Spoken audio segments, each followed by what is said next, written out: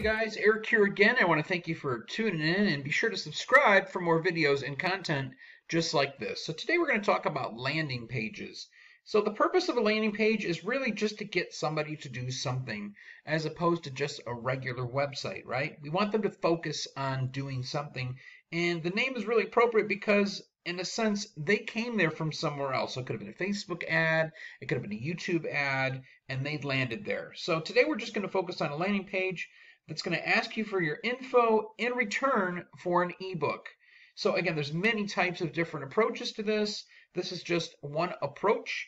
And so the first thing we're going to do is go to templates. And from templates, we're going to go to add new. And then what we're going to decide on is the type of template. So let's go ahead and click on page. And from page, let's go ahead and give it a name. And we're just going to say ebook giveaway. And then we're going to create the template. So now we've got it there. It says ebook giveaway. And I want you to notice here, if you go to settings, let me just move this over a little bit. If you go to settings, we want to start from a blank canvas. So you've got the page layout on default right now. We're just going to go ahead and put Elementor canvas, and everything should disappear. There we go. So now we've got a clean slate. So right from there is where we can start to decide how we want to actually build this landing page. Don't forget too that if you click this little hamburger part here, you can decide in default colors, your primary, secondary, text, and accent. These are all things that will revolve around the page that you're building. At the same token, maybe there's certain fonts that you want to focus on. Maybe instead of this one here, maybe you'd rather have a different font altogether. And so in that case there, if you do that, you can keep it the same. And then you can control the weight of it there. There's the body text. So again, just depends what you want to do. Let's just go ahead and we're going to go back. All right, so now we're going to go ahead and add a section. This is a new section. And when we click on it, right now what we want to do is just focus on putting a background color here. So in this case here, we'll go to style, we'll go to background type. I'm going to keep it simple. Let's just do like a blue. And then we're going to go ahead and add the heading because now that's what we want to add to it. You can see the default there is in like a lighter blue. I'm going to paste what I wrote earlier. Go to style to change the color of it. In this case, we'll do it white. And you can see how it's kind of all cramped in together there, right? But we can go ahead and we can center that. It's kind of hard to see here, but now you can see it's centered. Now what's nice is on the style part of this here, you can manipulate different things. So maybe you want to change the typography. Maybe you want to just change the size altogether. Now watch this. And you can control all that. You can control the weight of it. You know, where do you want it to set as far as like it looks. And again, this is the look part of it there. Transform, maybe you want it to all be uppercase. You know, maybe you just want the default, what we just did there. So you've got all these different options here, which is nice because as you're doing this, even if you don't know a lick about coding or anything, you don't need to. So line height, watch this, we can take it and we can manipulate how much height do we really want. In this case here is because it is a heading, I don't want that much, but letter spacing, let me show you how this works. And it's exactly what it means, the space between the letters. So now we're getting it closer to where we want it here. I want to quickly mention here what you'll notice too about this section is it looks pretty big, right? You've got the heading there, but it looks pretty big. So head to this section, edit section part here, and what you want to do is just go to advance and click on and make sure that these are unclicked actually. And so far we've got a pretty good, you know, looking headline. It's simple, but don't forget too that there are so many different things you can do with Elementor Pro. For instance, motion effects. So maybe as somebody is on there, maybe we want it to fade in, right? Did you see what just happened there? Just faded in. And that was a nice little effect there. Let's go back to edit with Elementor. And let's just show you one more effect here that you can manipulate this with. Head to section, head to advance, motion effects, and let's try bounce right. There we go. So there's another effect there. So let's just save that. Let's go ahead and view that page. So there's a lot of really cool effects that you can do. So that's just an example. So again, there's your heading. All right, so now we're going to create a new section. We want to create some space in between. This makes things flow a lot better. Let's go ahead and take the spacer widget and put that in there. Let's go ahead and put this on 20. Now go ahead, click that structure again. This time we're going to do 2. And the 2 here, we're going to do text here, and we'll probably do just an image there. So again, that gives it a little bit more clarity of what we're coming across with here. So let's go ahead and put a heading here. Let's change the style. We're going to say black. Actually, let's change, well. All right, so now what we're going to do is we're just going to add a text editor. Let's put that in the bottom. And this is where maybe you want to make a list of some sort. Let's change the title here to a H3 tag. It looks, and again, set it up as you want. But here, this is where we're actually going to put the image. So let's put the image there, and we're going to grab it real quickly here. And don't forget, you can control the size. Right now it's on large. Let's see what medium looks like. You can see according to size there. So let's, I'm going to quickly pause it and put something in here real quick. All right, so I got a chance to actually put some more text in here, but what I want you to notice is, see how this is all kind of even cramped up in here, and actually even looking at this is the H3. We're going to go ahead and head into typography, and my main concern is the letter spacing. And you can see here the difference, watch. It's a lot more clear, it's a lot more concise. And the same goes for this one here. Let's head over to typography. Let's go to letter spacing. It opens it up just a little bit more. So now we might want to, and I just adjusted this here, but we might want to change the size of the book now. So if I go over here and I click there, let's go ahead and image size, let's see, large. Add a little space there, and that might be okay. Don't forget too that you can adjust this here, right? You can make it look a little bit more different. Let's go ahead and, well, before we update, let's do this. Let's give a little bit of pizzazz here to the book and go to advanced, and let's make the book come in with a motion effect. Let's do a bounce in. I like that one. Update, and let's take a look at it. All right, so you can't see the full page here, but in this case here, I could bring this up maybe a little bit more.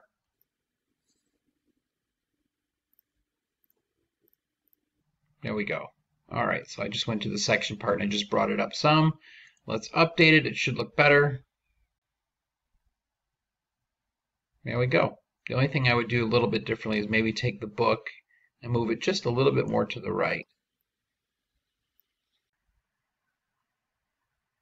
All right, so in this next part here, we're going to add another section, and in this section here, we're going to do as a 2-column section. The one is going to be text, so we're going to put the text editor here. The other one here is going to be the form. So let's take the form widget and put it in there. Our only concern is really the email opt-in, so we can actually get rid of the name, we can get rid of the message part, and keep the email part. And instead of send, we can alter what's written there and just put download now.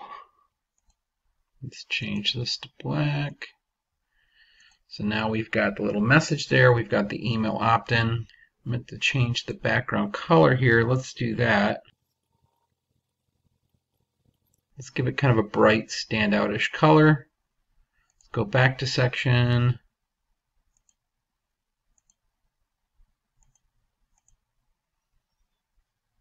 So now this part right here, when they get ready to opt in, it needs to go somewhere. So what we're going to do is take that off there. So the actions after submit, this is the next part that you're going to go to, and you need to integrate this with whatever you're using. So for instance, MailChimp. So you will need a API key to connect that. So we'll put custom, and this will give you the opportunity to put that API key in there. All right, so now we've connected the MailChimp API key it was set at custom. There's the custom API key. And then you're going to have to select here, which in this case here, the site's called Side Hustle Affiliate. All right, so now it's set up with MailChimp, and it should work as soon as somebody puts their email in. Let's go ahead and adjust that there.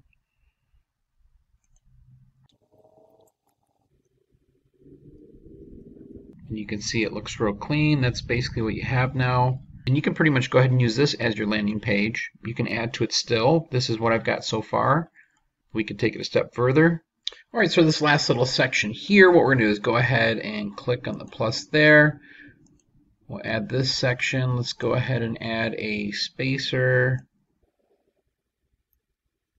And let's go ahead and give it 20.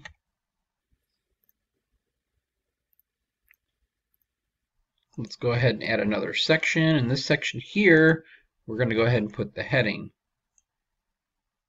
And if you really want to create interest with the person who's looking at your landing page, a fact page is great to do with that. So let's add this fact here, and we're going to turn it black. It creates more interest. It may even get them to buy, actually. So text color black. What we're going to do is center that. And then right below that, we're going to add a divider, just in the bottom part. Right below the divider, let's go ahead and add another widget here. We're going to use the intersection. So with the heading here, we can go ahead and add that right there. And we can write something else about the book, maybe something that somebody doesn't know. Like, can they really benefit? Let's change the size. When can I? And again, you could probably think of a better way to approach this here. This is just an example of my approach to giving this sort of a reason for people to buy, right? So you've got the fact section here, and then a little bit more about it here. We can go ahead and we can center this.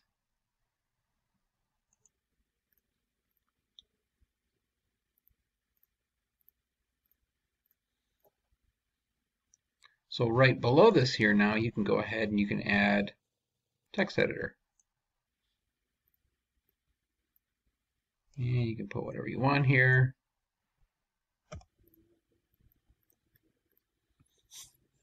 Let's go ahead and darken this up here, style.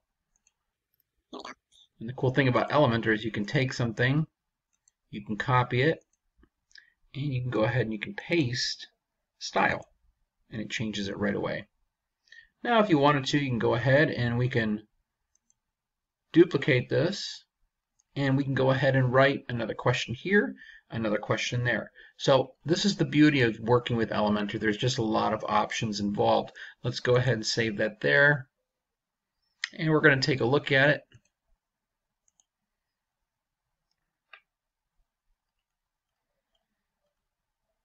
All right, so let's go ahead and add a spacer here.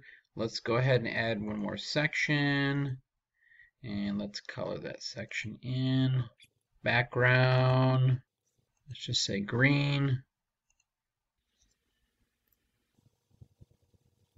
Let's go ahead and add the social media icons here. So once the social media icons are there, we can go ahead and do something a little more interesting with it. So what we're going to do is, instead of having the normal typical colors, we're going to go into style and go to custom. And this is where we can actually change up the color to whatever we want. So let's say I want everything sort of in a red color. We can do that. So now you've got the red color. Maybe you want to mess around a little bit with spacing. Let's bring that back in actually. And let's go ahead and we can do something with the icon hover. So we can have it change another color. Maybe it's blue. So every time we go over it, blue. You could even add animation. So maybe we want this to bounce in. You can see there, it does something. So let's go ahead and save that now.